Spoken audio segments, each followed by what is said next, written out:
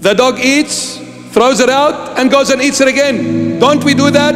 We sin, and we come back and ask for forgiveness, and we go and do the same sin again. We eat the same vomit. Don't we do it? It is not good to take the bread of the sons and throw it to the dogs. So who is the dog? The worldly person, the materialistic person, the physical person, the earthly person that plays in the mud all their life.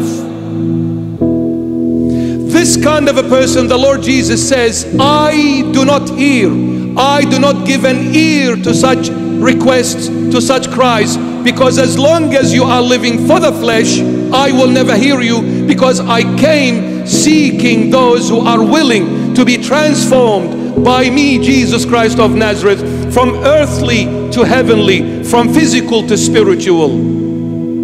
I will hear the cries of those who are seeking spiritual life, not physical, filthy, ugly, dirty, earthly life.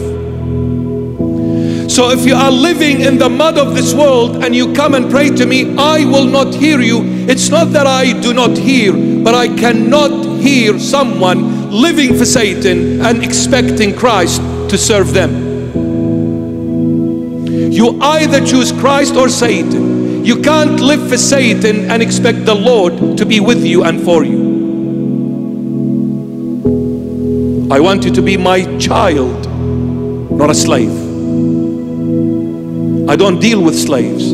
Slaves, I have a day to judge. But children, they live in my home, and my children, I have the right to discipline every time they make a mistake.